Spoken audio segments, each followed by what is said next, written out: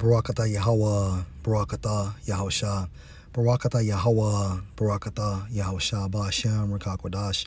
Double honor to the apostles, the elders, salutations to you, sincere brothers, teaching in truth and in sincerity. This lesson will be entitled, Clara Sunshine, You Are a Weaker Vessel. I saw this on my YouTube subscribe feed, presented by GMS Walk and Talk SC, and it states, Clara Sunshine, Malcolm, shut up, saying the women keep quiet. We can say our piece, stop it. One scripture. 1 Peter 3:7, likewise, ye husbands, dwell with them according to knowledge, giving honor unto the wife as unto the weaker vessel, and as being heirs together of the grace of life, that your prayers be not hindered. When we focus on weaker in the Greek,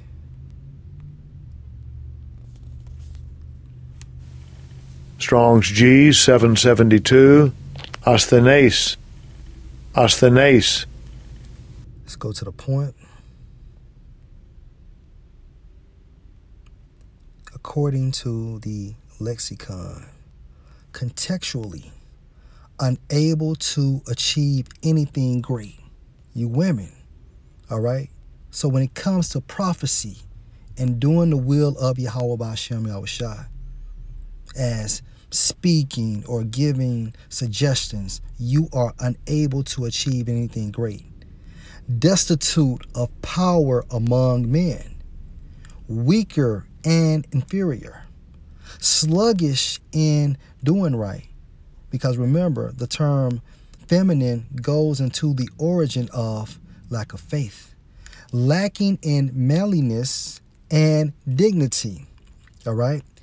Use of the religious systems anterior, which means head to Mashiach, as having no power to promote piety, which is what? Righteousness and salvation. So when it comes to the truth, according to the true doctrine of Yahweh Ba'ashem Yahushua, you cannot prophesy. You do not have a place in this ministry. Lacking in decision about things lawful and unlawful.